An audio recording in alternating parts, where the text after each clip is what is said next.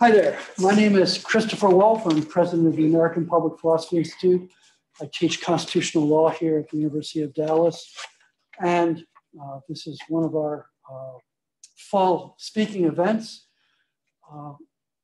Let's see, I don't think we have anything actually publicly scheduled now until the spring. The end of January, we're going to have an event where we bring in 3 relatively new federal district court judges. We're going to describe, going through the confirmation process and, kind of they're getting up to speed with being federal judges. They're interesting guys, and it should be a very interesting event. So that'll be, I think it's the Friday after classes begin. I think that might be the 22nd, something like that, 21st or 22nd of January. We also have a major conference coming up in the spring in April. I think it's April 15th and 16th. It's a conference that was originally scheduled for last spring, and it's on liberalism and Catholicism. And yep, there it goes, as expected. So that will be bringing in some nationally known speakers for that. So we'll also probably have some speakers at one at the end of February, one at the end of March as well. So if you want to kind of follow things and what we're doing, our website is www.appii.org, American Public Philosophy Institute, Inc.org. Okay? There's actually a story behind that, but I don't even want to say it in public.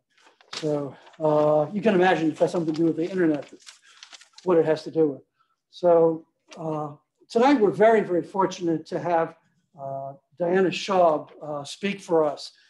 Diana teaches at Loyola University, Maryland. She's been there for about 3 decades. She's also a visiting scholar at the American Enterprise Institute in Washington. Her work is focused on American political thought and history, and especially Abraham Lincoln, Frederick Douglass, African-American political thought, Montesquieu, and the relevance of core American ideals to contemporary challenges and debates. She received her BA from Kenyon College and then an MA and a PhD in political science from the University of Chicago. With her background in political philosophy, she's lectured on many topics, has contributed chapters to multiple books, edited a book, co-editor of a book called What So Proudly We Hail, The American Soul in Story, Speech, and Song, co-edited with Amy and Leon Cass, 2 great teachers at the University of Chicago.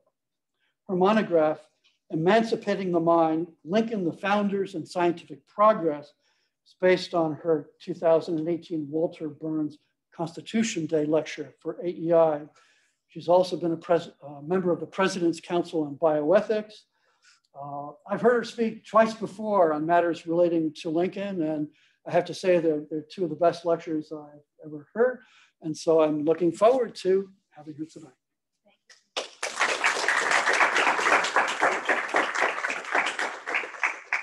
Can I just encourage you all to give her a very warm welcome with your faces, since you're all masked, right? So if you could give her as much facial feedback as possible, right? And listen very closely so that you have good questions at the end of it. How many of you are politics majors? And how many of you have taken David Upham's class on Lincoln? 2, okay, I thought there was gonna be more. And how many of you are currently taking American Civilization and will be doing Lincoln and Douglas in American Civilization? Okay, so that's kind of the crowd. Good. So it's not just smiling with your eyes. You can, scowl and furrow your brow and all those sort of things that show that you're thinking.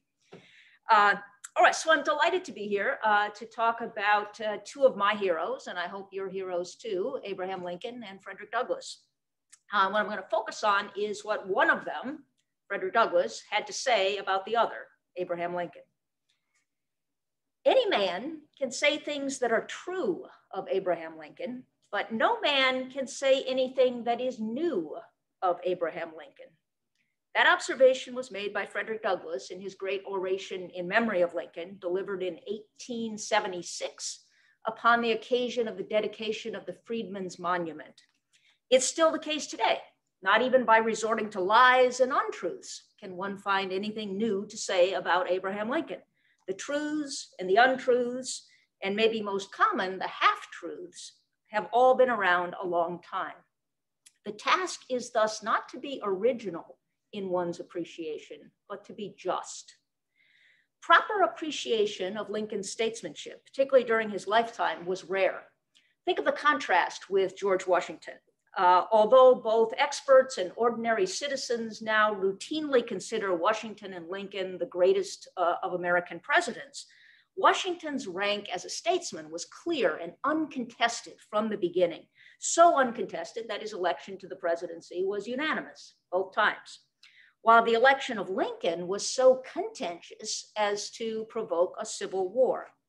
Now, in addition to the seditious opposition of the South, Lincoln encountered plenty of loyal opposition in the North, not only from Democrats, but from those more radical than he, both within the Republican Party and within the various strands of abolitionism. Radicals, then and now, have been particularly stinting in their praise of Lincoln. Some today suggest that the credit for emancipation belongs more to those like Frederick Douglass, who pressured Lincoln to take that decisive step. At the extreme, this position asserts that Lincoln was anti-Black, that the proclamation, the Emancipation Proclamation, was basically a fraud, and that Lincoln does not deserve any credit for emancipation since he was forced into glory. Now, before signing on to that contemporary radical critique, we might want to examine what the greatest of the abolitionists himself had to say about Lincoln. From his newspaper editorials before and during the war to his speeches and personal reminiscences after the war, the trajectory of Frederick Douglass's thinking about Lincoln is one of increasing and deepening appreciation, often revising his own earlier negative assessments. Perhaps because Douglass was self-educated, he remained a lifelong learner. He was capable of open-minded and rigorous reconsiderations. The way in which this exercise of his critical faculties could lead him to substantive revaluations was evident early in his career when he dramatically changed his opinion about the status of slavery under the Constitution. He had begun as a Garrisonian. The Garrisonian abolitionists believed that the Constitution was a pro-slavery document. But Douglass eventually broke from that view and embraced an anti-slavery interpretation of the Constitution. And that act transformed him from a revolutionary intent on annulling the Constitution to a reformer. I mean, he always remained fiercely critical of American practice, wherever he thought that practice was deficient. But ever after, he was a staunch defender of America's founding principles. So I think that a parallel but more subtle shift occurred as a result of Douglass's encounter with Lincoln. It's an encounter that taught him to appreciate the statesman, which is to say the prudent politician, as well as to appreciate the John Browns of the world. So Douglass learned to love Lincoln. And in this address that I'm going to be examining, the 1876 Oration in Memory of Lincoln, he recapitulates that intellectual and emotional journey for the benefit of all Americans. So this was a ceremonial occasion, right? They were unveiling this statue to Lincoln. And as a result, Douglass's speech expresses gratitude towards Lincoln. But more intriguingly, the speech reflects on the political significance of gratitude. It's a speech both of gratitude and about gratitude. Douglass says that the sentiment of gratitude, which perpetuates the memories of great public men, is one of the noblest that can stir and thrill the human heart. Further, he points out that with the dedication of the Freedmen's Monument, remember, this was a monument that was funded by donations raised among the newly emancipated race. It began with a woman, Charlotte Scott, who gave the first $5 that she earned in freedom to the building of a memorial to Lincoln. So what Douglas draws attention to is that Black Americans are now, for the first time, he says, in the history of our people, joining in this high worship. Douglas wants the world to notice what we, the colored people, are doing in honoring Abraham Lincoln.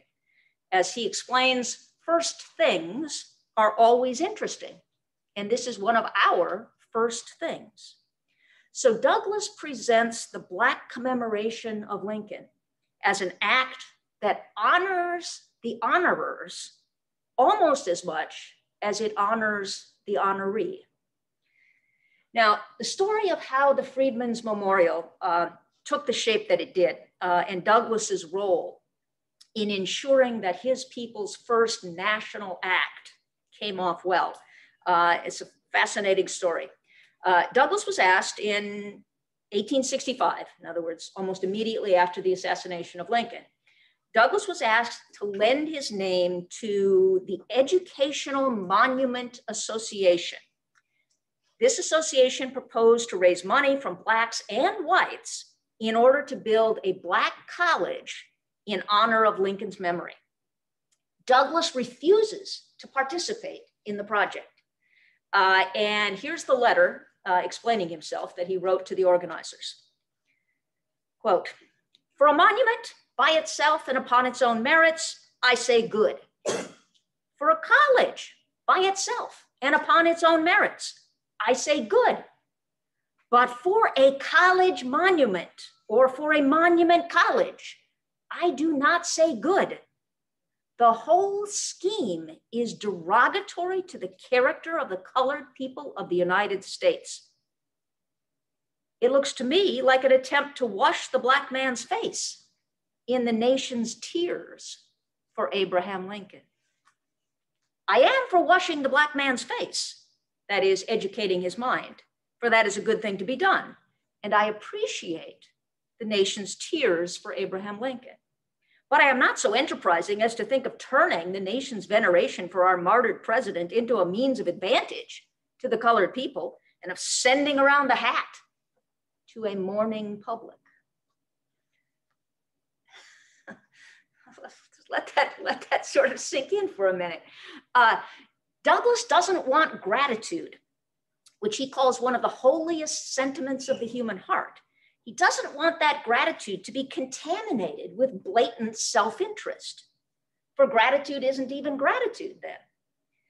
So in this proposed college monument, the problem of impure motives would have been even worse, since there wouldn't just be a mixture of motives, but actually a division of motives along racial lines.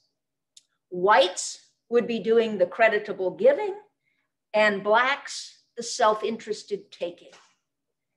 Douglas does not want his people, doesn't want Black people to enter upon citizenship in that way. Instead of an ennobling display of Black gratitude, which would elevate the givers, and moreover elevate the givers in the minds of white observers, the college monument idea would reduce Blacks primarily to the role of recipients. Now, Douglas was not in principle opposed to the idea of white philanthropy on behalf of Blacks. Years earlier, he had sketched a plan for an industrial college in answer to an inquiry from Harriet Beecher Stowe. She'd written to him saying, what could she do to assist in the project of Black advancement? But Douglas was always very sensitive to the dangers of ill-timed or overly intrusive assistance, which could have the perverse effect of sapping Black initiative and thereby actually impeding the long-term prospects of the race. So Douglas worried that there was always more of benevolence and pity rather than straightforward justice in white America's dealings with Blacks. His preference was for justice, sternly and blindly equal, with no special pleading, no special privilege. Now, this leads to what at first might seem a contradiction in Douglas's reaction to the Monument College project. As is well known, I think, Douglas's fundamental vision for America was integrationist, radically integrationist. Nonetheless, he wants the monument to be exclusively a Black effort. However humble, he says, it should be our own act and deed. On the other hand, when it comes to the idea of a college, Douglas speaks against not only the self-serving hybrid of a monument college, but also against the idea of any college being built for the permanent and exclusive use of Blacks. Now, given the discrimination of the day, Douglas admitted the need for temporary recourse to what he called complexional institutions. But he didn't want to see the founding of any institution that accepted the permanence of segregation, that made its peace with segregation. As he says, the American people must stand each for all and all for each, without respect to color or race. So he's in favor of a separately erected monument to Lincoln, but he's opposed to a separate Lincoln College. So why a Freedmen's Memorial, but not a Freedmen's College? What accounts for the different judgments on these two endeavors? The explanation, I think, hinges on the nature of the two undertakings and their potential contribution to either lessening racial prejudice or prolonging it. A display of gratitude by Black Americans, reflecting the special sentiments that they bear towards Lincoln, would undercut white prejudice by showing Blacks to be capable of the holiest sentiments of the human heart. Conversely, a college explicitly and exclusively reserved to Blacks, whoever pays for it, by accommodating race prejudice, in effect bolsters it. Thus, Douglas accepts all Black institutions only with great reluctance and always with the proviso that as fast as circumstances permit, Blacks must make their way into the majority institutions. So I think Douglas is consistent in that he judges instances of racial solidarity or group action by their effect on friendship between the races. His guiding question is always, does the doing of this deed point us toward the overcoming of race prejudice and contribute to an ethos of common citizenship? Acts of Black self-reliance, both individual and group-based, can create the conditions for non-racial brotherhood. Douglas understood that before the Black man could be recognized as a brother, he must first be recognized as a man. Manliness precedes fraternity. Or if we want to put this in a non-gendered formulation, independence precedes friendship. As Douglas had hoped, the Monument College plan was abandoned, and in the end, the memorial took the pure form that he had recommended. And Douglas himself was tapped to deliver the keynote address. What I'm going to do is just sort of take us through that speech. Not surprisingly, the first paragraph of the address refers to the manly pride with which Blacks should view the occasion. And the final paragraph sets forth the Black claim to human brotherhood. In between that opening invocation of manliness or independence and the closing invocation of brotherhood or friendship, the speech itself demonstrates how a still divided nation could develop a shared perspective on the achievements of Abraham Lincoln. Now, any analysis of the speech must take into account not only the uniqueness of the occasion, but the rhetorical dilemma that's posed by the larger historical moment. Speech is given in 1876. That date should maybe ring some bells. That's when the Reconstruction period is coming to an end. The federal government has shown itself to be increasingly reluctant to enforce the 14th and 15th Amendments throughout the conquered South. Douglas was rightly worried about the resurgent spirit of the old South. Douglas worried that reconciliation between Northern whites and Southern whites would end up excluding the freedmen, the former slaves, and thereby erase the real meaning of the Civil War and the real meaning of the victory in the Civil War. So he's trying to use the memory of Lincoln in order to counteract that dangerous tendency. He's trying to revive the new birth of freedom.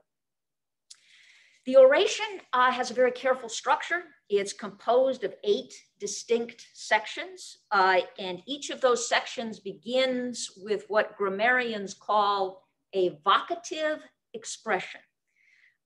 In the first 2 sections, he addresses friends and fellow citizens. And in the subsequent 6 sections, simply fellow citizens. Now, politicians, of course, often rely on direct address of this sort. Sometimes it even becomes a kind of verbal tic. Lyndon Johnson, right? He was from Texas, had that Texas accent, which I can't imitate. But if you listen to any speeches by Lyndon Johnson, he's just constantly peppering them with, my fellow Americans. John McCain, too, had a kind of verbal tic like this, my friends. But Douglas's iterations, every time he has one of these vocative expressions, I think they're much more deliberate, and they signal new phases of the argument, an unfolding argument that delineates the different but not irreconcilable claims of whites and blacks to the memory of Lincoln. All right, so we're gonna go through these 8 sections. Douglas begins the oration by addressing his immediate audience, those who assembled that day in Lincoln Park, due east of the Capitol building on the 11th anniversary of Lincoln's assassination. The audience was a very large audience and a racially mixed audience. There were 25,000 ordinary citizens, along with numerous representatives from official Washington. Douglas mentions the presence of members of the House of Representatives and the Senate, presence of the Supreme Court, the Chief Justice and all of the members of the Supreme Court, and the president himself, Grant. So Douglas knew that this was a unique occasion for him. This would be the largest audience, the most official audience that he would ever address. And the address was published and went out nationwide. Okay, so he really is speaking both to that immediate audience and to a nationwide audience.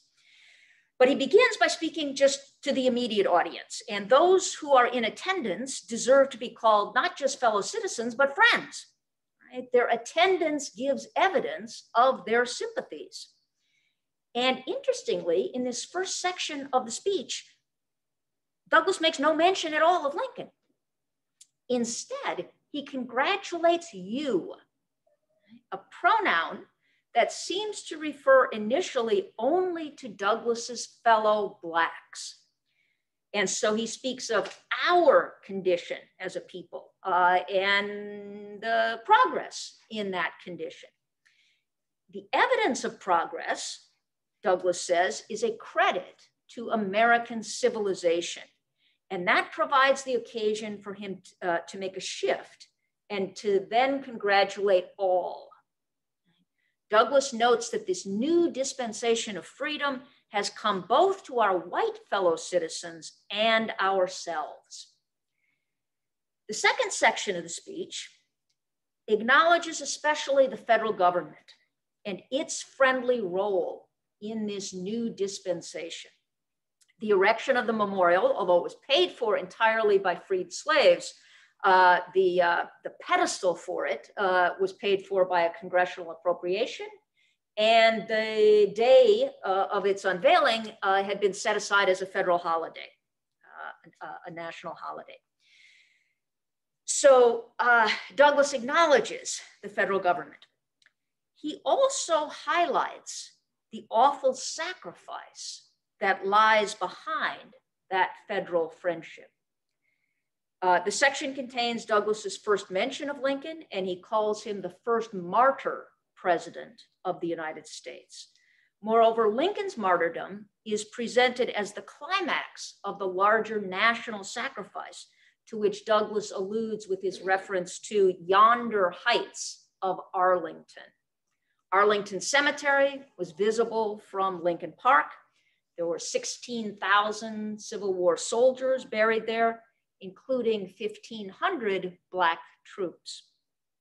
So on the 11th anniversary of Lincoln's death, what Douglas wanted to remind his audience of was what he calls blood-bought freedom, our blood-bought freedom, in which we, the colored people, rejoice. While Douglas emphasizes the sentiment of appreciation that gives rise to monuments, like the one being unveiled, curiously, he says next to nothing about the actual statue. And it's actually known that he was not altogether pleased with the design. And if you've been following all of the recent attacks on various monuments and statues, you know that this statue, the Freedmen's Memorial, has come under attack. So if you've seen pictures of it, what it shows is Lincoln, Emancipation Proclamation in one hand, standing sort of next to and over the half crouching, half rising figure of a slave. Now, dissatisfaction with the statue was apparently not limited to Douglas. It was shared by other African Americans. And the official program for the festivities attempted to address these objections. It had a paragraph explaining that, quote, in the original design, the kneeling slave was represented as perfectly passive, receiving freedom from the hand of the great liberator. But the artist justly changed this to bring the presentation nearer to the historical fact by making the emancipated slave an agent in his own deliverance. He is accordingly represented as exerting his own strength with strained muscles in breaking the chain which had bound him. Now, the brochure also mentions that there was an alternative design by a female sculptor named Harriet Hosmer. It had to be rejected as too costly, but it would have depicted Lincoln atop a central pillar flanked by smaller pillars showing, among other figures, Black Union soldiers. Remember, by the end of the war, there were 180,000 Black troops, and 20% of the Union forces were African American. Now, I think Douglas would certainly have preferred that design. It would have embodied his favorite aphorism. He was in speech after speech, he would quote from Lord Byron these lines: "Hereditary bondsmen, know ye not, who would be free themselves must strike the blow." So part of what I want to argue is that Douglas's speech, in a way, corrects the statue. Whatever there is of submissiveness or paternalism in the statue is corrected by Douglas, particularly through his acknowledging both our loyal, brave, and patriotic soldiers and the vast, high, and preeminent services rendered to ourselves, to our race, to our country, and to the whole world by Abraham Lincoln. In other words, Douglas's praise of Lincoln is balanced by his recognition of the Black contribution to emancipation. All right, so he spent the opening two sections proclaiming the generous deed of the moment, commending it to the notice of men of all parties and opinions, including, he says, those who despise us. Then Douglas, in the third section, begins to speak to that larger nationwide audience, an audience of fellow citizens, not all of whom are necessarily friends. And that word friend now drops out of his direct address. He's just addressing fellow citizens, not all of whom are friends. Douglas now treads very carefully. He does not want the Black embrace of Lincoln to trigger a white flight from Lincoln. And so he quite dramatically backs away from the great emancipator, insisting that, quote, Abraham Lincoln was not, in the fullest sense of the word, either our man or our model in his interests, in his associations, in his habits of thought, and in his prejudices. He was a white man. He was preeminently the white man's president, entirely devoted to the welfare of white men. He was ready and willing at any time during the last years of his administration to deny, postpone, and sacrifice the rights of humanity in the colored people to promote the welfare of the white people of his country. The race to which we belong were not the special objects of his consideration. Knowing this, I concede to you, my white fellow citizens, a preeminence in this worship, at once full and supreme. You are the children of Abraham Lincoln. Okay, I'm kind of smiling. Okay. Douglas devotes the whole of section 3 to reassuring nervous whites, whites who are patriotic, but probably prejudiced. Basically, he tells them, look, don't worry, Lincoln always loved you best. Take it from me, a Negro, Lincoln was not a Negro lover. It's a rather startling rhetorical gambit, but it allowed Douglas to exhort white Americans to heap high their hosannas of Lincoln. He tells them, quote, to you, it especially belongs to sound his praises, to preserve and perpetuate his memory, to multiply his statues, to hang his pictures on your walls, commend his example, for to you, whites, he was a great and glorious friend and benefactor. Now, by the close of this third section, which we might dub the white supremacist section, one might wonder why Blacks are bothering to honor Lincoln at all. Lincoln is preeminently the white man's president. Why have Blacks gathered and erected this monument? Douglas's answer is that while whites are Lincoln's children, Blacks are his stepchildren, children by adoption, children by force of circumstances and necessity. Moreover, what Lincoln did for his stepchildren, whether it was part of his original intention or not, was deliver them from bondage. Accordingly, Douglas entreats whites to despise not the humble offering of former slaves. The separate claims of whites and Blacks upon the memory of Lincoln can coexist. Whites can honor Lincoln for saving the Union. Blacks can honor him for emancipation.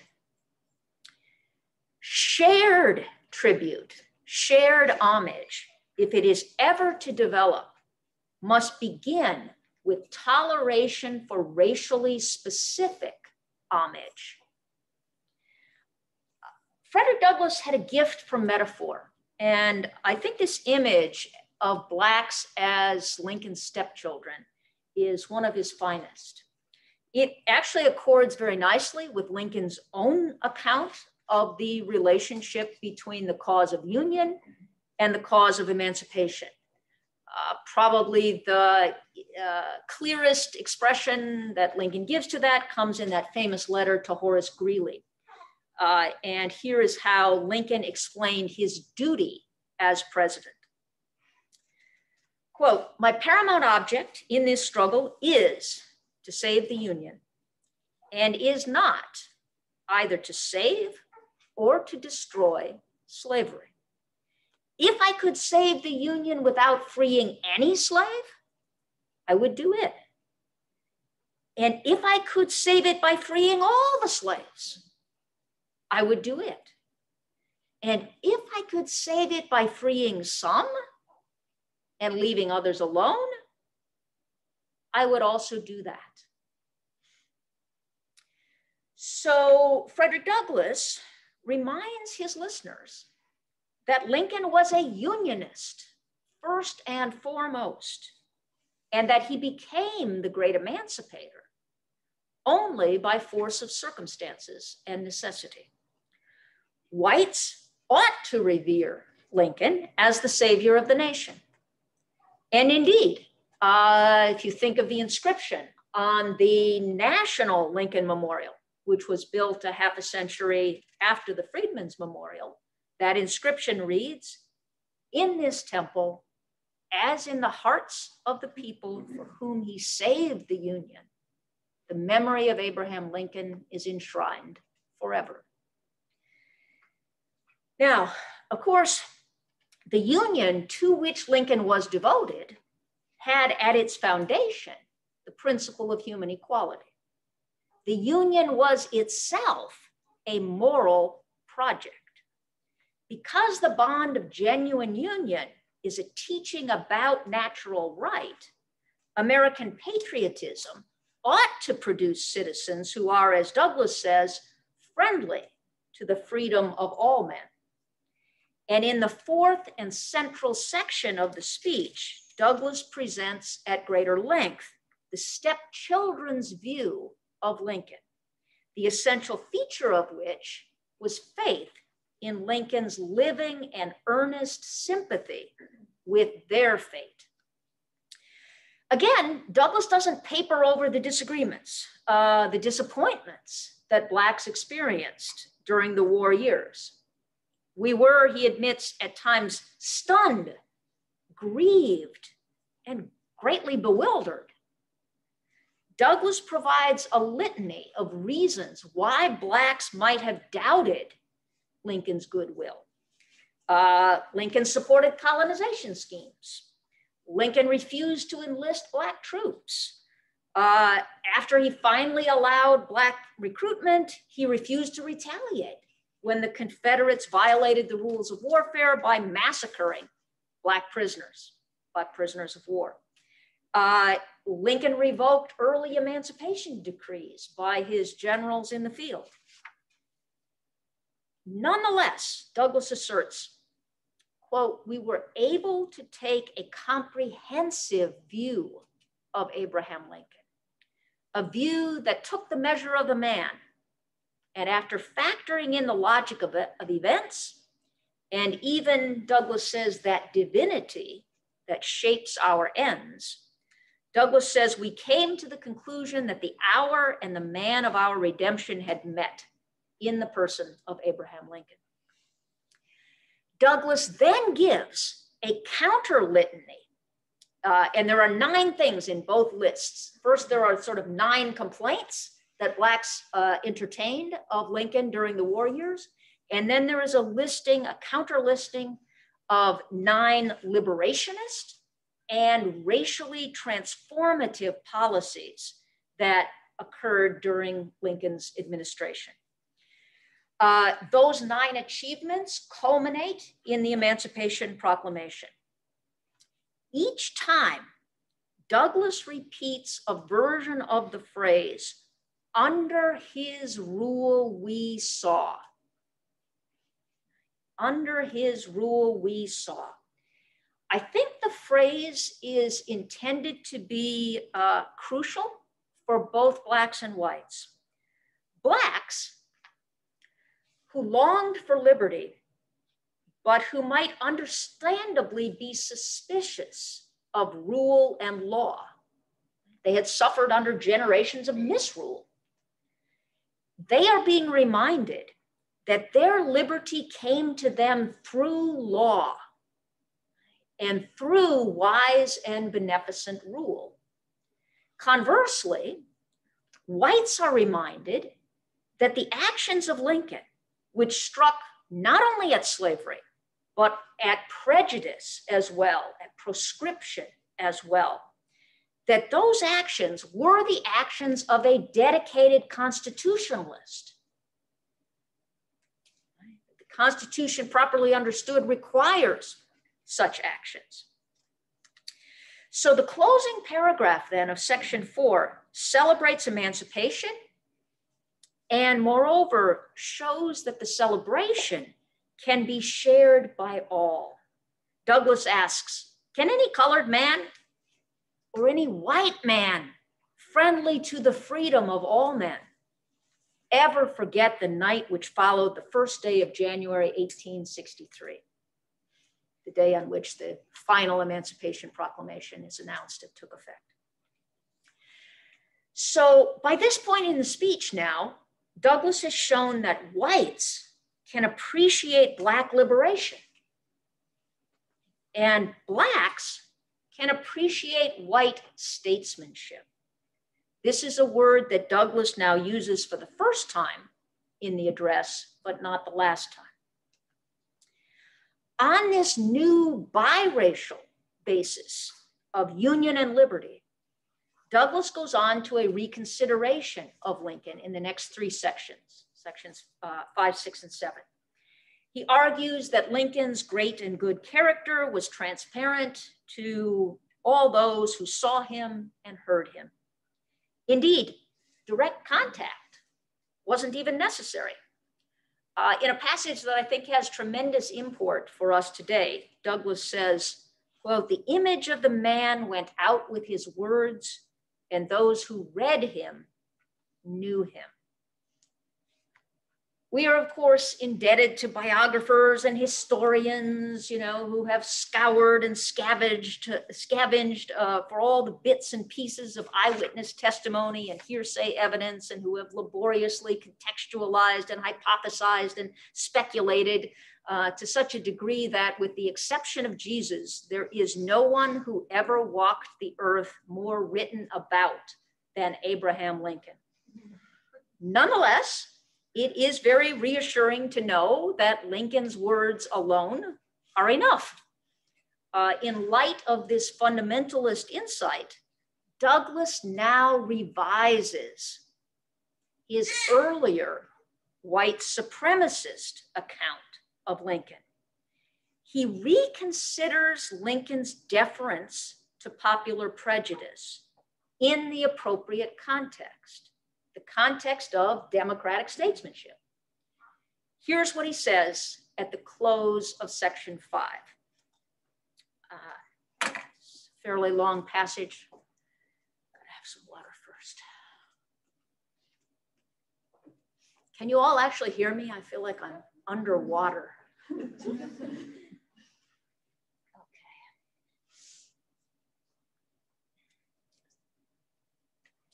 All right. Here's the passage from Douglass. "I have said that President Lincoln was a white man and shared the prejudices common to his countrymen towards the colored race. Looking back to his times and to the condition of the country, this unfriendly feeling on his part may safely be set down as one element of his wonderful success in organizing the loyal American people for the tremendous conflict before them. and bringing them safely through that conflict. His great mission was to accomplish two things. First, to save his country from dismemberment and ruin. And second, to free his country from the great crime of slavery. To do one or the other or both, he must have the earnest sympathy and the powerful cooperation of his loyal fellow countrymen. Without this primary and essential condition to success, his efforts must have been vain and utterly fruitless. Had he put the abolition of slavery before the salvation of the Union, he would have inevitably driven from him a powerful class of the American people and rendered resistance to rebellion impossible. Viewed from the genuine abolition ground, Mr. Lincoln seemed tardy, cold, dull, and indifferent. But measuring him by the sentiment of his country, a sentiment he was bound as a statesman to consult, he was swift, zealous, radical, and determined.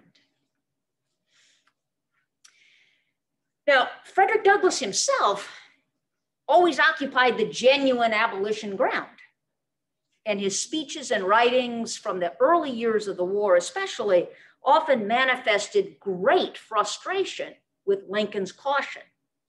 In retrospect, however, Douglass generously acknowledges the partiality of his own abolitionist stance, and he credits Lincoln as the comprehensive statesman. The final paragraph of this section carefully distinguishes Lincoln's views on race from his views on slavery. Now, Douglass repeats for the third time that Lincoln was prejudiced, or more precisely, that he, quote, shared the prejudices of his white fellow countrymen against the Negro. According to Douglass, I think, racial prejudice is a social construct. There's nothing innate or inevitable about it. It seems that Douglass did not regard Lincoln as particularly progressive on the question of race. He was a follower or sharer in the dominant opinion of the day.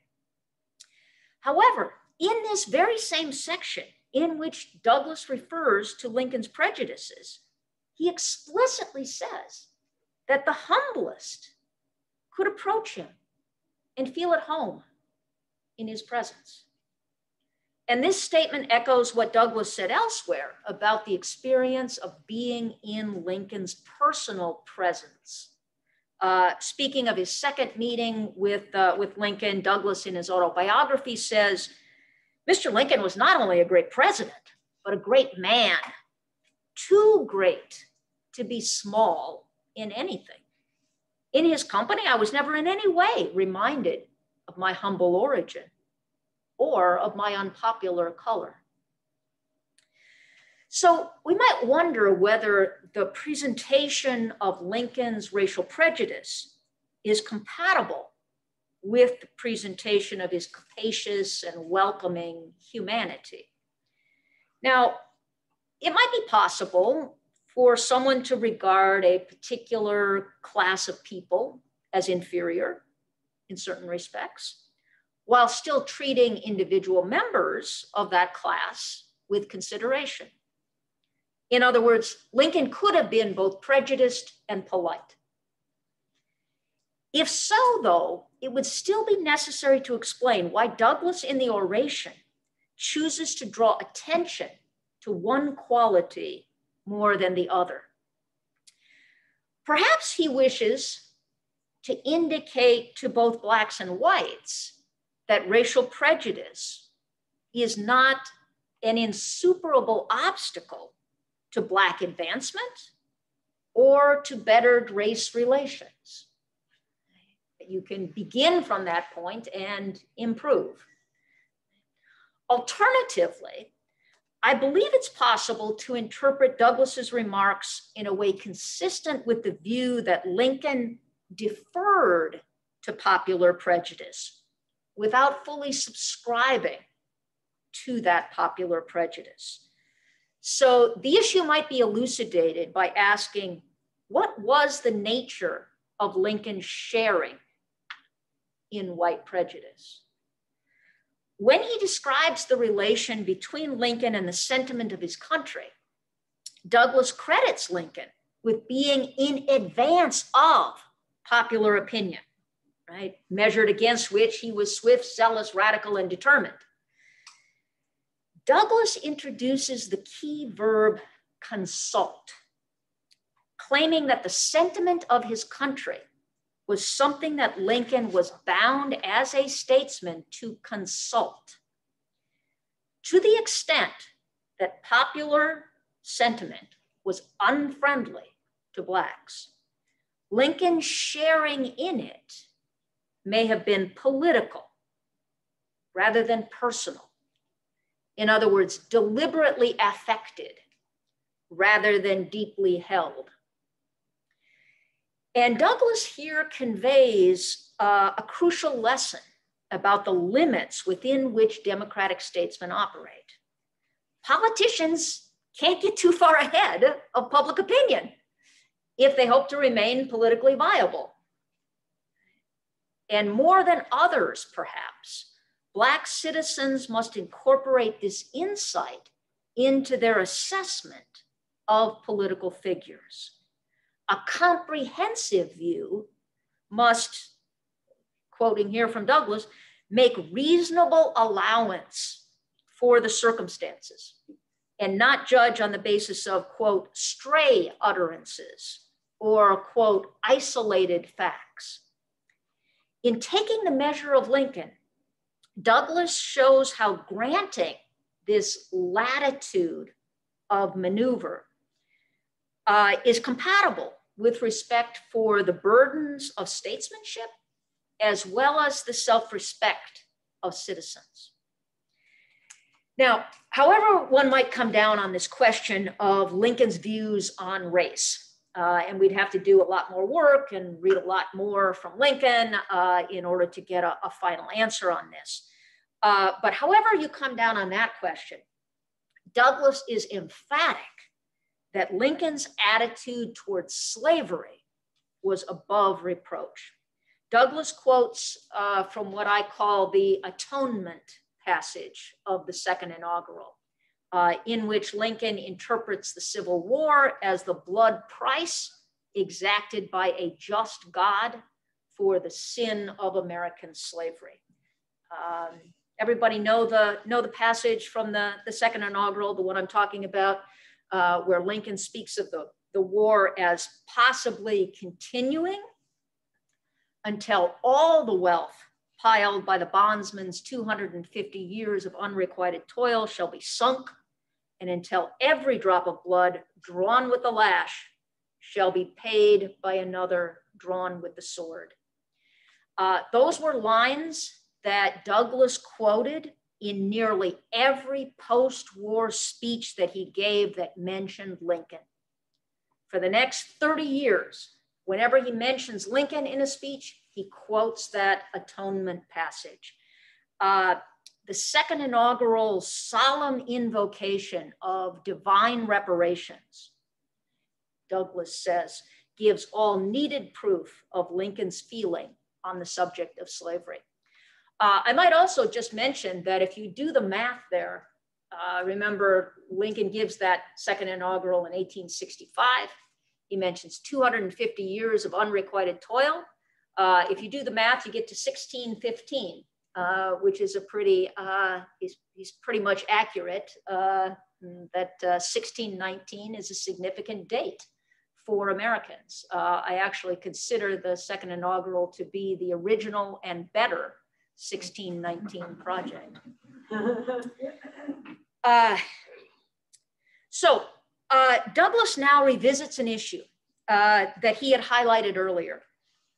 In section 3, remember when he mentioned Lincoln's policy of opposition to the extension of slavery, he had stressed Lincoln's willingness to protect, defend, and perpetuate slavery in the states where it existed, right? Remember, Lincoln was opposed to the extension of slavery into the territories with this policy dispute about the extension of slavery. But Lincoln always said that, you know, the Constitution doesn't allow us to do anything about slavery in the slave states. And in the earlier section of Douglas's speech, that tolerance of slavery in the South was cited as evidence of Lincoln's pro-white views. But now, in section 5, Douglas explains that Lincoln acted as he did, not because he was indifferent to the fate of Black slaves, but, quote, because he thought it was so nominated in the bond. In other words, he acted out of fidelity to the Constitution that was nominated in the bond. So Lincoln's pre-war willingness to leave slavery alone in the Southern states does not in any way disprove or lessen his anti-slavery convictions. Douglas himself disagreed with Lincoln about what precisely was nominated in the bond. Most notably, Douglas argued that the so-called fugitive slave clause of the Constitution did not, in fact, refer to slaves, but rather to indentured servants who had signed contracts and could be held to those legal terms. Douglas argued that everything about that supposed fugitive slave clause assumes the existence of a contract, and slaves have not signed contracts.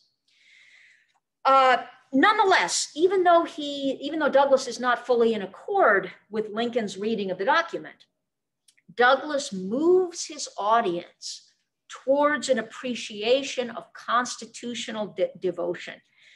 Douglas is acutely aware that racial progress in the future is going to depend upon fidelity to the Constitution. Both Blacks and whites are going to have to keep faith with the Constitution as purified and corrected by the 13th, 14th, and 15th Amendments. All right, that brings us up to sections 6 and 7. And those sections transcend race altogether. These are the only sections that make no reference to either whites or Blacks. Section 6 describes Lincoln's early years, his preparation through plain speaking and plain dealing for the great crisis of the Civil War. Douglas emphasizes Lincoln's humble origins. A son of toil himself, he was linked in brotherly sympathy with the sons of toil in every loyal part of the Republic. So in this section, what happens is that the racial division is overcome and it's replaced by the class division between the patrician, James Buchanan, who was willing to allow national dismemberment, and the plebeian, Abraham Lincoln, who had an oath in heaven to preserve, protect, and defend the Constitution of the United States. So in other words, what I think Douglas is suggesting is that the division we ought to pay attention to is the division between patriotism and treason. And that theme reaches its apotheosis in section 7. Section 7 describes the assassination of Lincoln. Despite the hell-black spirit of revenge that motivated the crime, Douglas argues that good has come from it. This very characteristic feature of Douglas's thought. He always sees good coming out of evil. Dying as a martyr to union and liberty, those twin aims now conjoined and equal, Lincoln has become doubly dear to us. In his autobiography, Douglas noted that one effect of the assassination was to bring him into close accord with his white neighbors. He said he felt for the first time that he was more like kin than countrymen. In the final section of the speech, which is just one paragraph in length, Douglass comes full circle, speaking once more to his largely Black audience. He tells them, in doing honor to the memory of our friend and liberator, we have been doing highest honor to ourselves and those who come after us. Note that despite the unfriendly feeling that had been ascribed to Lincoln in section 3 and in section 5, Lincoln by the end has become our friend. Through his interpretation and masterful presentation of Lincoln's statesmanship, Douglass has knit together the American polity in mutual understanding and mutual appreciation of Lincoln. Douglass has acted as a statesman himself by demonstrating how memory and memorialization done well might shape a post-racial future. In conclusion, just to say a word about the larger lesson to be drawn from this speech. Frederick Douglass is best known as an activist. Much of his speaking and writing involved demands for justice, justice towards Blacks, justice towards women, justice towards laborers. Famous story of Douglass being approached, a very old, elderly Douglass being approached by a young man asking what he should do for the cause of racial justice. And Douglass is said to have answered, agitate, agitate, agitate. But this fabled agitator also devoted a goodly portion of his public speaking to commemorating the past, celebrating the founding ideals of the nation, praising citizens and public figures who remained faithful to both the Declaration and the Constitution. In other words, he tried to foster a spirit of friendship, to foster a unified national consciousness. Aristotle, I get the impression that you folks all still read Aristotle, right? Aristotle, the first political scientist, called this homonoia, like-mindedness. Like-mindedness, thinking the same about certain crucial matters, is the form of friendship that should characterize fellow citizens. Aristotle calls this like-mindedness the greatest of goods for the political order.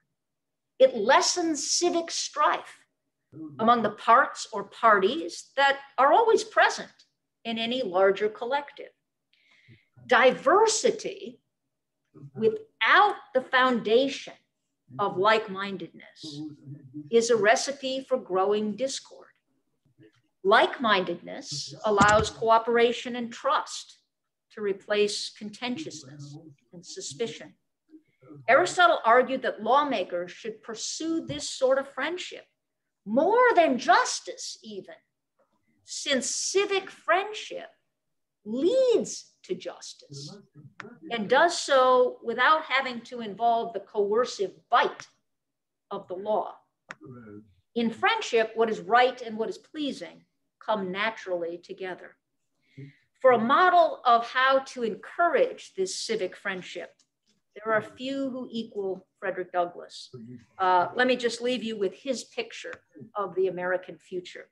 In 1863, he looked forward to a time when, quote, the white and colored people of this country will be blended into a common nationality and enjoy together in the same country, under the same flag, the inestimable blessings of life, liberty, and the pursuit of happiness as neighborly citizens of a common country.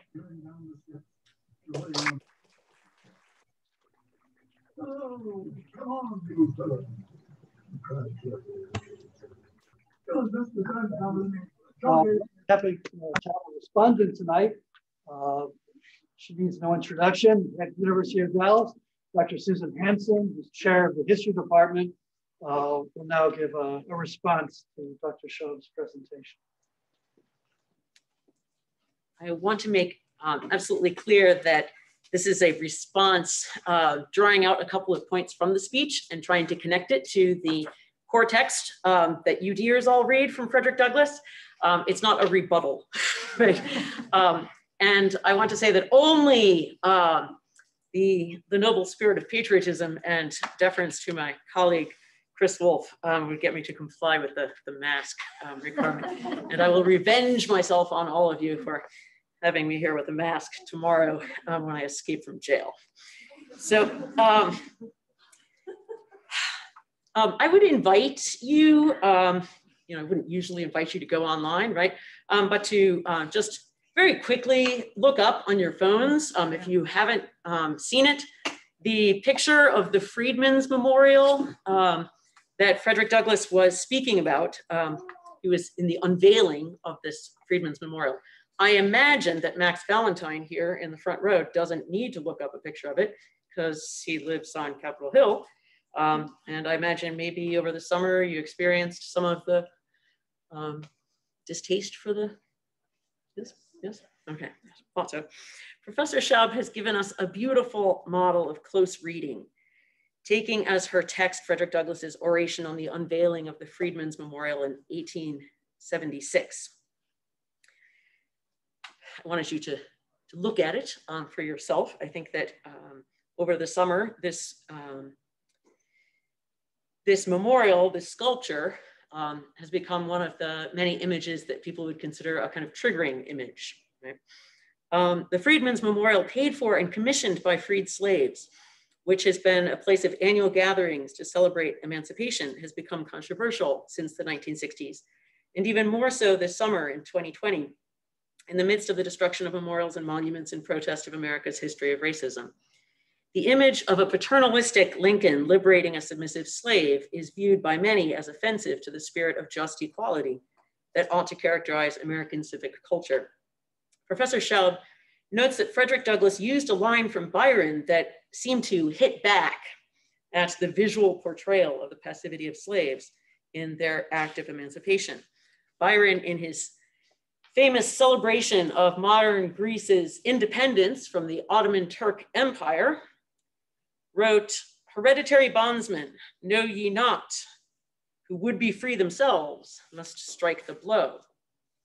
Nevertheless, while she notes that Frederick Douglass had a different design for the memorial in mind and may have had reservations about the final sculpture, Professor Schaub notes that Frederick Douglass gave his assent to the visual image by rhetorically incorporating it into his speech. Douglass repeated as a refrain throughout his speech, almost as in a Methodist line-in hymn after each of the 9 verses that listed Lincoln's achievements, culminating in the Emancipation Proclamation. The phrase, "Under his rule we saw, under his rule we saw, under his rule we saw." Douglass thus acknowledged a debt of gratitude to Lincoln because through what Douglass called white statesmanship, slavery in America came to an end through law and through wise and benevolent rule. Douglass had come around, made a complete 180-degree shift from William Lloyd Garrison's rejection of the United States Constitution as drenched in the blood of slaves to Lincoln's view that the Constitution itself is a glorious liberty document and that American civilization, even white American civilization with all its heritage of thought from the classical and Christian world, had within it the resources to recognize the moral, social, political, and economic evil of slavery and to bring about the end of slavery.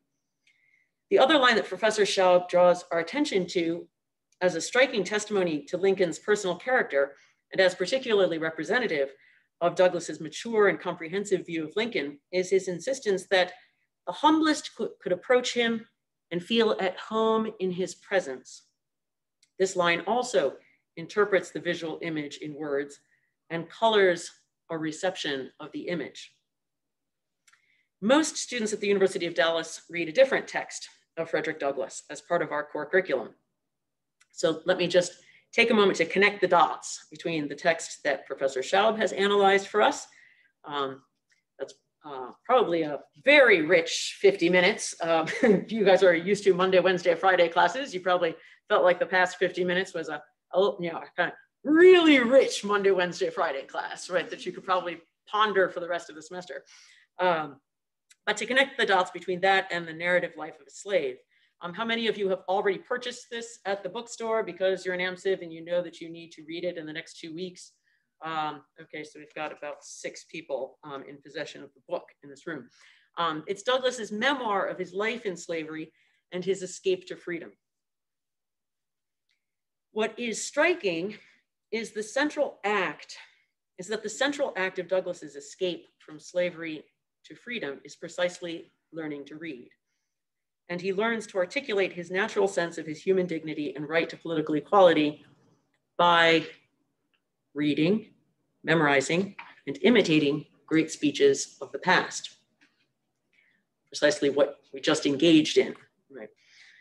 Reading, right? Engaging with, right? Learning from a great speaker of the past, Frederick Douglass, in his oration. He writes that reading addresses, this is what we do in Thucydides, right? Those of you who've been on the Rome campus with Peter Hatley, right? Reading Thucydides, right? Where it's a little bit of war and a great speech, and a little bit of war and a great speech, and a little bit of war and a great speech, right? And you learn to interpret political speech, to be a close reader of political speech. Douglas writes that reading addresses on Catholic emancipation from Irish orators, quote, gave tongue to interesting thoughts of my own soul, which had frequently flashed through my mind and died away for want of utterance. This is a central passage in chapter 6 of the memoir. He learns to read. A kindly mistress commenced to teach me the ABC. And then I'd like to read you the passage where you hear this. He says, I was now about 12 years old. 12 years old. Just about this time, I got hold of a book entitled The Columbian Orator. Every opportunity I got, I used to read this book. Among much of other interesting matter, I found in it a dialogue between a master and his slave. That dialogue is in the handy collected material at the end of this edition. So you can read what Frederick Douglass was reading as a 12-year-old, as a 12-year-old slave, right, who had just been taught his ABCs by his kind mistress. Every opportunity I got, I used to read this book. Among much other interesting matter, I found in it a dialogue between a master and his slave. The slave was represented as having run away from his master 3 times, not passively waiting emancipation. The dialogue represented the conversation which took place between them when the slave was retaken the 3rd time. In this dialogue, the whole argument in behalf of slavery was brought forward by the master, all of which was disposed of by the slave. The slave was made to say some very smart as well as impressive things in reply to his master, things which had the desired, though unexpected, effect. For the conversation resulted in the voluntary emancipation of the slave on the part of his master.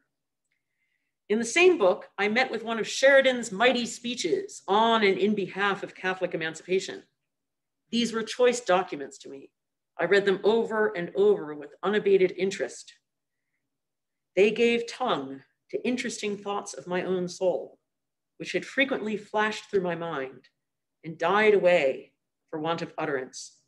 The moral which I gained from the dialogue was the power of truth over the conscience of even a slaveholder. The pith of Frederick Douglass's discovery was that trying to articulate one's memories, writing a confession or a memoir or an autobiography. We read this text in the context of having encountered the autobiography of Benjamin Franklin, later reading the memoirs of Henry Adams, The Education of Henry Adams, a series of autobiographies. Frederick Douglass's discovery was that trying to articulate one's memories, trying to sort through one's memories and articulate them in words, leads to the discovery of one's own nature. Words capture concepts. Concepts capture the nature or essence, the whatness or quiddity of things. Yes?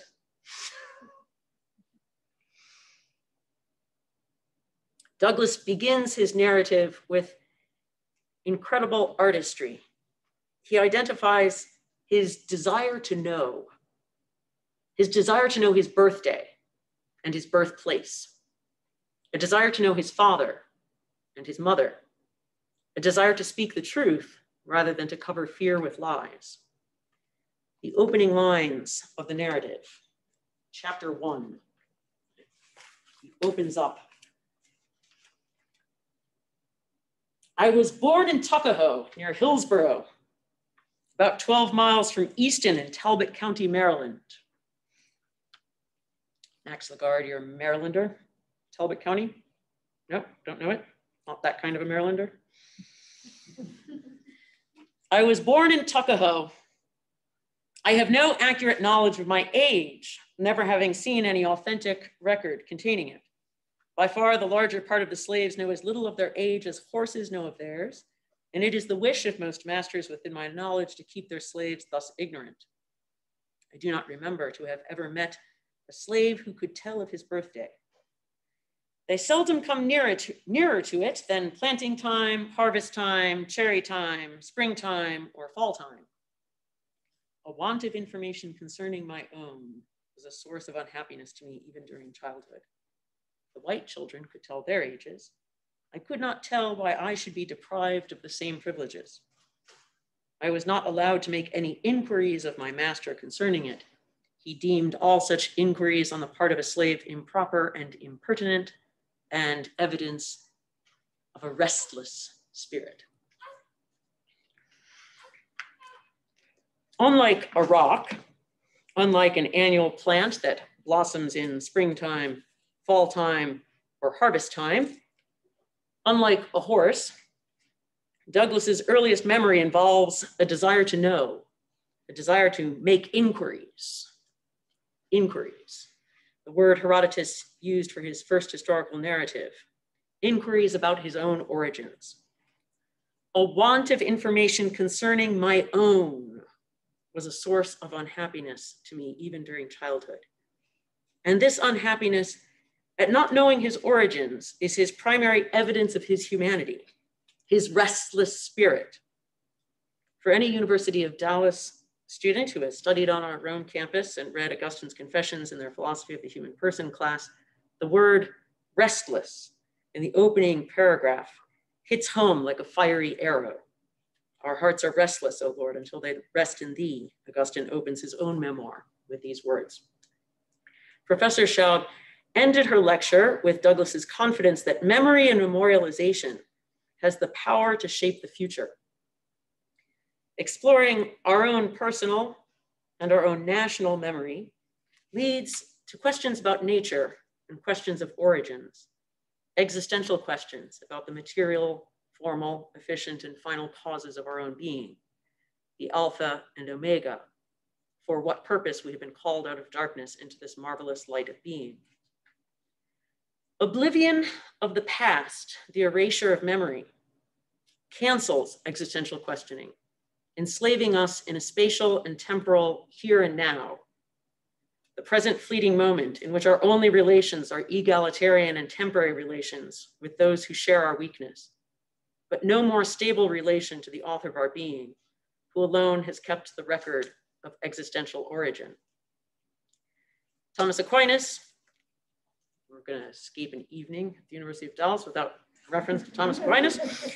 Thomas Aquinas argued that there is no greater anthropological error than to argue that the soul is produced by generation. The human person, rational and restless, is not a species animal, is not a racial animal.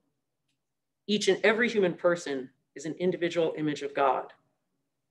Professor Schaub has pointed out that Booker T. Washington would say that racial bigots are to be pitied because they are in a more devastating form of slavery, ignorance of their own origin, not in species generation, but direct from the hand of God. Thank you. hopefully we can have questions.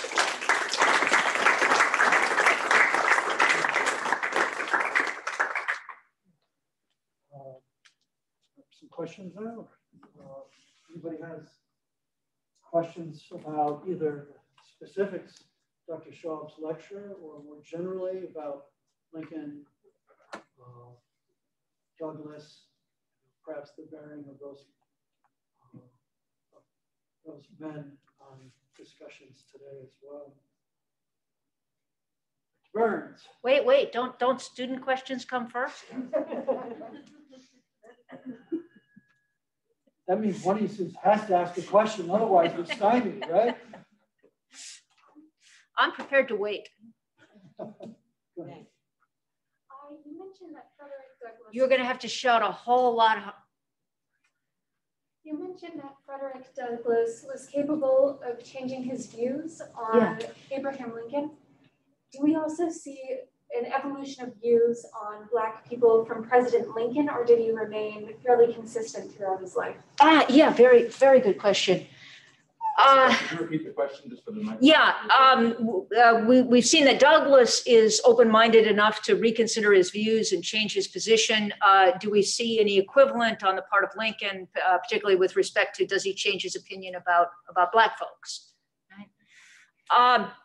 I think there is a view that has become pretty common, that what you see in Lincoln is an evolution of his views. That he begins, as a sharer in white prejudice. Particularly, people note that he was in favor of colonization. At a certain point during the Civil War, he stops mentioning colonization as a possibility. He's initially resistant to allowing Blacks into the Union Army. He eventually agrees to do that. Many people argue that the performance of Black soldiers was important in provoking a kind of reconsideration on his part. We know that in the 1850s, he says, I'm not recommending political and social equality. I'm just trying to prevent slavery from spreading into the territories because slavery is wrong, but that doesn't mean we have to embrace full political equality. And yet by the end of the war, especially in that last speech that he gives, the speech that causes John Wilkes Booth to decide upon assassination, what Lincoln came out in favor of there was the first steps towards the vote for African Americans. He recommended a qualified suffrage. He also, we know, wrote private letters to the governor of Louisiana. Louisiana, remember, was one of the first states to be reconstructed. And he made the suggestion to the new Free State governor of Louisiana to consider the vote for African Americans. So it looks like a kind of evolving trajectory. I actually disagree with that. And part of my reasons for doing so come through in this speech. In the 1850s, Lincoln is very aware of the limits on political maneuver set by public opinion. He is in Illinois. Illinois is a free state, but it is the most anti-Black of all of the free states. There are laws on the books that make it very difficult for free Blacks to even transit the state, right? Much less move into the state. So in order to maintain any kind of political viability in the 1850s, Lincoln has to assert that he's not considering political equality. But at the same time, if you read those speeches carefully, like the Peoria address, there's an incredible moment where he says, what does consent of the governed mean? It means, allow all the governed a voice, and that only is self-government. He's explicating the meaning of the self-evident truths of the Declaration, and he makes perfectly clear there that so long as Blacks remain in the United States post-slavery, we will have to move in the direction of full political equality. Right after he says that, he immediately backpedals and he says, no, I've already said that I'm not, not recommending political equality. He says, I am not now combating the argument based on necessity. I am not now. So it seems to me that Lincoln is always aware of what the end point is for the American polity, and he is constantly reshaping and informing and transforming public opinion. So he is always one step ahead of public opinion, but never officially more than one step ahead of public opinion. So it seems to me the sequence of policy positions doesn't have to be reflective of a change in his own heart or his own understanding of things, but it is the carefully calibrated politician, gradually moving America in that direction. Judging from his keynote speech and little louder, sorry. Judging from Frederick Douglass's keynote speech and like other works, do you think if he had the opportunity, he would have removed the statue and replaced it with something else? Good. That's another good question. Yeah, let me just say a little bit more maybe about the statue first, and then what I think Douglass would recommend today. I actually gave a speech over the summer at the memorial, a group that was organizing to try to save the memorial. I actually think there's a little more to the statue than our sort of initial, I don't know, when you first look at it, it looks too much like the great white Moses, Lincoln and blacks as just, lesser and passive recipients. So the optics of it, right, it looks like, just benefaction and gratitude, and that sort of violates our notions of liberty and equality, what that should look like. But the grouping is entitled Emancipation, and I think that's crucial. In other words, the monument is not a depiction of freedom. It's a depiction of the transition to freedom. It's a change of status that's made possible by Lincoln's executive order, by the Emancipation Proclamation. And the statue actually captures something true about that in-between state. Think of the term that we use, the freedman, not free man. But the former slaves were called freedmen, right? They've been freed, but they are not yet free men in full. And that, I think, is why the depiction of the slave, he's not kneeling, but he's not standing either. Right? He's in a half-risen posture. He's poised on the brink of possibility. So the statue acknowledges that emancipation by law, right, or under law is only the beginning, right? The beginning of an arduous journey. So also note the freedman is not looking up at Lincoln, beseechingly. He's not looking at Lincoln at all. Right? He's not a supplicant. His gaze is fixed forward. Right? Lincoln is offering the Emancipation Proclamation, but the freedman's gaze is fixed forward, eyes on the prize. Right? He sees the vast future ahead of himself and ahead of his people. So these widened prospects that he has are a result of the Emancipation Proclamation, but he's intent on his own self-realization, his own agency. And then I think there's sort of another element too, and that's that, the depiction of Lincoln, right? So most of the dissatisfaction focuses on the depiction of the slave. But there's, I think, a lot to be noted about the depiction of Lincoln as well. He's holding the Emancipation Proclamation in one hand, and the other hand rests on a plinth. All of these great terms, related to statuary, a plinth. Containing symbols of the nation. So there's a cameo of George Washington. There's a shield and stars. Those represent law, government, the nation's founding.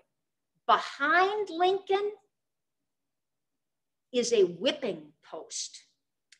And the whipping post is covered over in drapery. So I think the artist is reminding us there was the old way, the whipping post, and there's the promise of a new way. An enslaved people lives under the lash. A free people lives under law. In moving from one to the other, we don't forget the horrors of the past, right? And we don't forget the lingering legacy of that past. And so it seems to me the statue is honest about that. It celebrates the new birth of freedom, but it doesn't deny the nation's injustice, that long injustice. So even as the chain has been broken off, so the slave is sort of half rising, breaking these chains. So the chains are at his feet, but the cuffs are still on the wrists.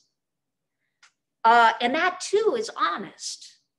Right? The new order of the law allows for the freedman's rising, but that effort to wrench himself away from his former constrained conditions, that's going to take longer. That's going to require ongoing effort and will on the freedman's part, right? And therefore his fists are clenched and his muscles are straining. So to think about this today then, so in other words, the reason to maintain the statue there is not only its history, you know, the fact that this is the first act of the freed slaves, you know, their hard-earned money. I mean, it would just be a travesty, it seems, to the memory of what they sacrificed to put up that statue if we were to tear it down or even, you know, move it to a museum. But I think the more serious reason to keep it there is because it says something true about that moment. And I guess what I think should be done is that that statue should be surrounded with a new sculpture garden. And that sculpture garden should pay tribute to the achievements of African Americans in all fields of endeavor. In other words, what we should do is follow the gaze of Archer Alexander. That's the slave on which he served as the model for the statue of the slave. We should follow his gaze, and you know, there should be statues to African American contributions in the arts and the sciences, in music and politics, in athletics and literature. So in other words, the display of gratitude for the act of emancipation, which that statue embodies, that could then become a showplace of the value of Black liberation for all Americans. And it seems to me that's what Douglass would have wanted as well. There's been an interesting discovery of a letter that Douglass wrote to a newspaper about the statue, where he pretty much says that. He says he hopes a time will come when more statues will be built. So we don't need to tear that one down. We need to add to it. Yeah. You mentioned that Frederick Douglass believed that Lincoln was subverting the cause of African American freedom to the cause of the Union. He believed the Union was greater. Do you think that Lincoln prioritized the Union for political reasons because he was president and he thought it was his duty, or for philosophical reasons because he believed it was the greater cause?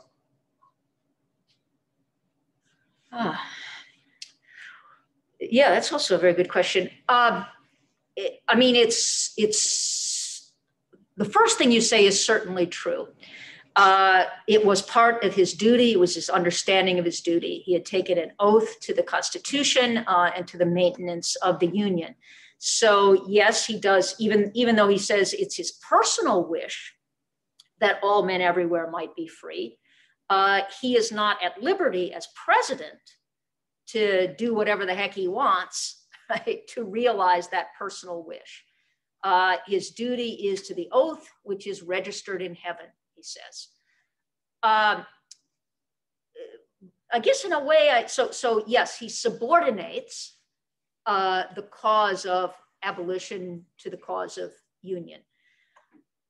But when it turns out to be the case that the only way to save the Union is to end slavery, right? That's when the two things come together for him. But I guess I would just add to that, and I think I mentioned it in here, that for Lincoln, the Union is a moral project. It has moral content. So it's not just that oath is I don't know, I'm struggling to say this somehow, but there's a letter in which Lincoln says that, if we just go the Kansas-Nebraska Act, if we just allow slavery to spread, if the result of slavery spreading leads to the re-inauguration of the international slave trade, if it eventually culminates in the nationalization of slavery. That's what Lincoln thought. That would be the ultimate trajectory of the nation if you allowed slavery to spread into the territories. It would lead to the nationalization of slavery everywhere. The free states would themselves become slave states. He says, if that happens, he says, at that point, I'm just going to move to Russia, where I can take my despotism straight and without the base alloy of hypocrisy. So Lincoln could imagine, if the Union was no longer a moral project, if that moral content were lost, if we repudiate our founding ideals, right, if we reject the notion that all men are created equal, then he could imagine his allegiance to it withering away. So I guess what I'm trying to say is that at some deeper level, there is an inextricable link between the cause of union and the cause of abolition, the abolition of slavery. Is that? Oh, all right. Like one more student over here. Okay. So this view Douglas had, that they needed gratitude. Sorry, cannot hear you. This view Douglas had, that they needed gratitude and like a blind justice instead of pity and benevolence. Yeah. It won out in this case that you gave, but did it win out in the Reconstruction efforts in general, or how? Well, yes, in a sense, because you do get the 14th and 15th Amendments, and Douglas was one of the prime movers in bringing about the 15th Amendment in particular. And his argument there is very interesting. He believed that the nation had been chastised. In other words, he believed what Lincoln argued in the second inaugural, that the war was divine punishment for the sin of slavery. And he thought that many Americans accepted and understood the war in that way. And he says they were, disposed to learn righteousness. And so he thought the moment was ripe to really capitalize on that and push for full justice, push for political equality, the 15th Amendment. He seemed to have an inkling that America would probably not stay true to that. And he lived until 1895, so he saw the backsliding. He saw the abandonment. But he still believed that it was important to get that into the Constitution, partly because by that point, he had become such a fan of the Constitution as a glorious liberty document.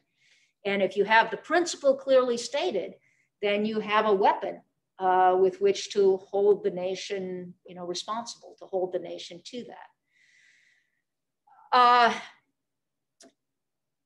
Yeah, but I mean, he did continue to be worried about, just sort of benevolent societies and charity taking a form that undermines initiative on the part of Blacks themselves. Okay, Dr. Burns, you've been patient. Get to go now. Thank you, and thank you for calling on the students first.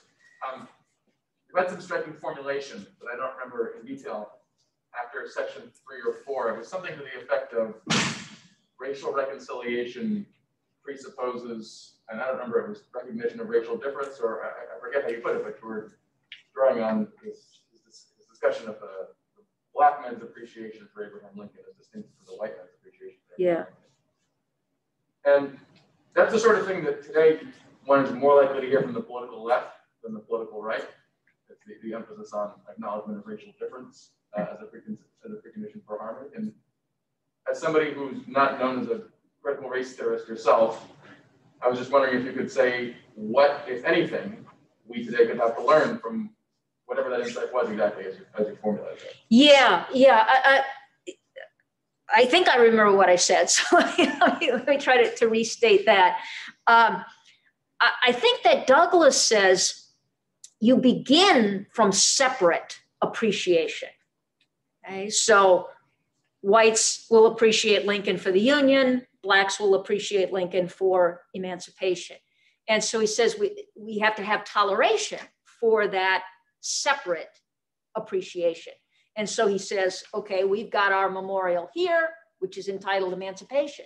But he says, you whites, you ought to build a whole bunch of monuments to Lincoln too. Right? And those will all be about the Union, saving the Union, and that's fine.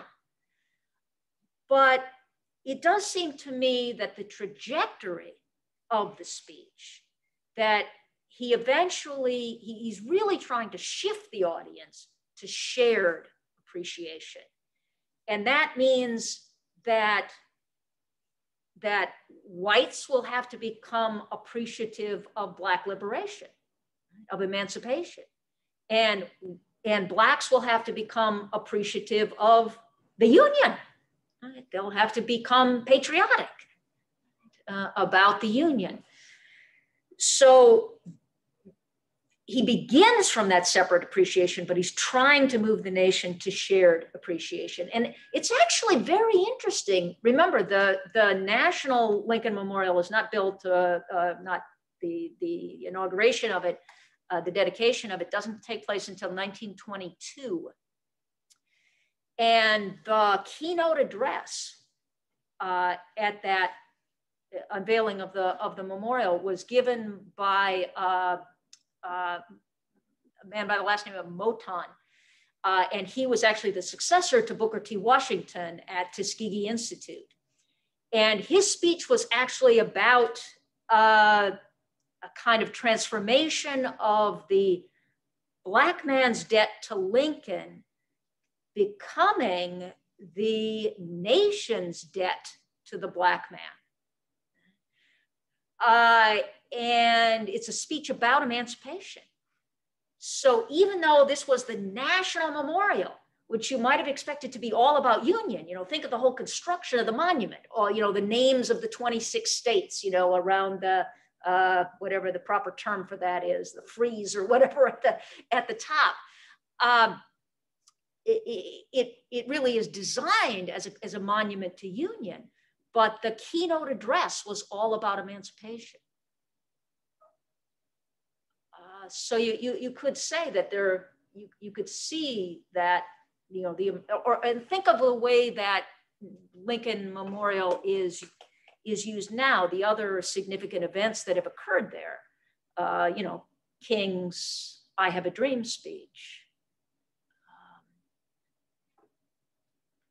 Marian Anderson's performance, when she wasn't allowed to sing at the hall in DC. Instead, she sings, on the steps of the Lincoln Memorial.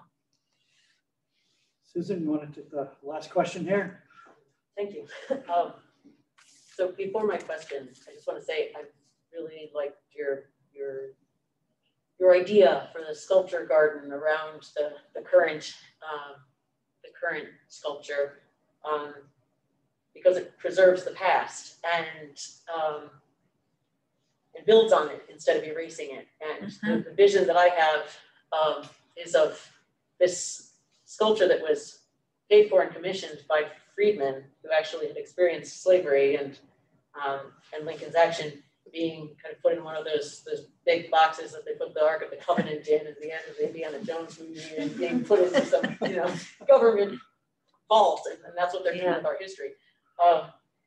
So I imagine that maybe your speech there would be available on YouTube for students. I think it is, yeah. And those remarks are very short. It's like 4 minutes or something. Yeah. Well, that's very short. Well, by the way, there are some other ideas like this. I'm from Maryland also, or at least I've been in Maryland now for 3 decades. And of course, the most famous Marylander is Roger B. Taney, author of the Dred Scott decision. And there's a statue to Taney outside the State House, and there's a replica of that statue in Baltimore, or there used to be. They've now both been removed. But interestingly, the descendants of Dred Scott did not want the Taney statue removed. They wanted a statue of Dred Scott added adjacent to the Taney statue, with some historical plaques and description of, why that case was important, why it was such a travesty of justice. More historical memory rather than. Yeah. So my question is. I'm sorry, there was a question. There was a question. Yeah. My question was about a kind of larger question about the language that Frederick Douglass uses with regard to the worship of Lincoln that I think is kind of historical language that also may be taken on different coloring after the experience of the 20th century and the fascist state. And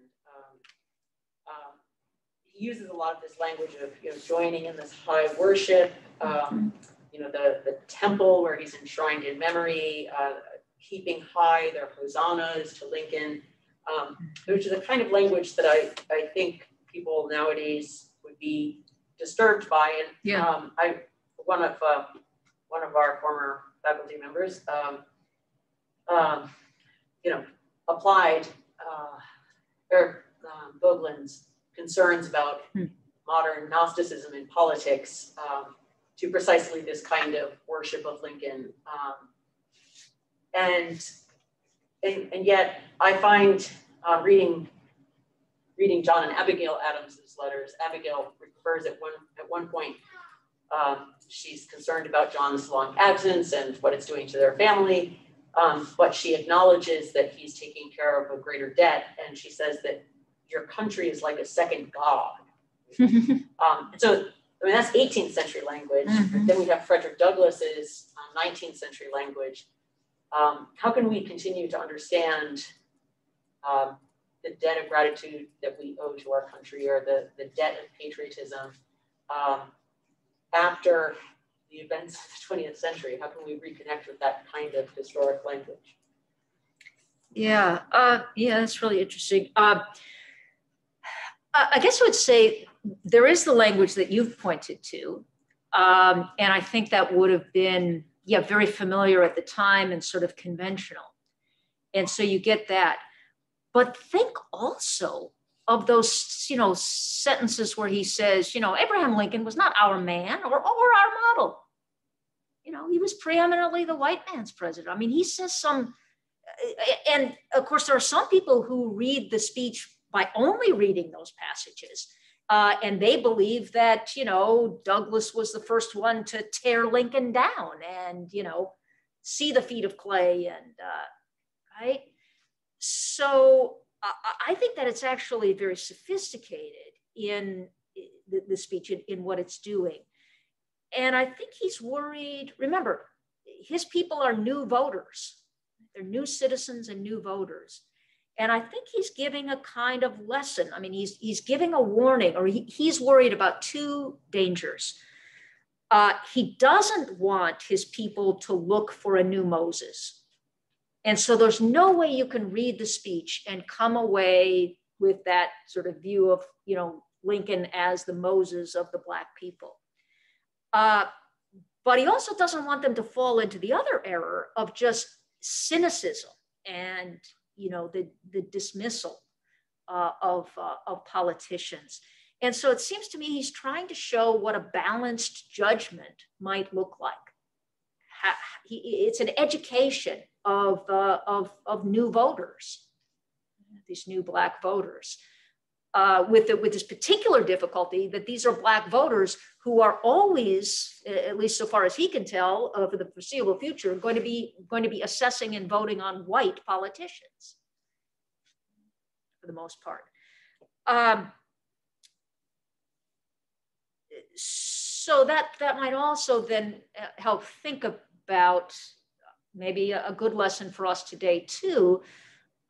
We seem to think that our past is either entirely shameful or so largely shameful that we can't, you know, be patriotic any longer. We can't subscribe to those original principles. We doubt the sincerity of the formulators of those principles.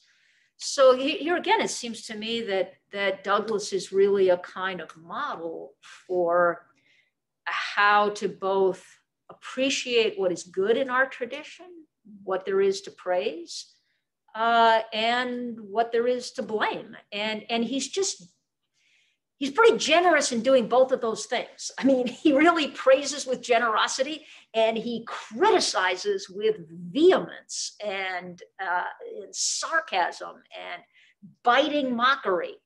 You know, read that, you know, What to the Slave is the 4th of July. Begins with the appreciation of the Declaration and the Revolutionary Fathers. It ends with the appreciation of the Constitution as a glorious liberty document. And the whole middle of the speech is just a scathing denunciation of the sons of the fathers who have betrayed the original principles. So, you know, I mean, I think it's I think you can make an argument, it's one of the most patriotic addresses ever delivered. And on that wonderful note, we'll end the evening.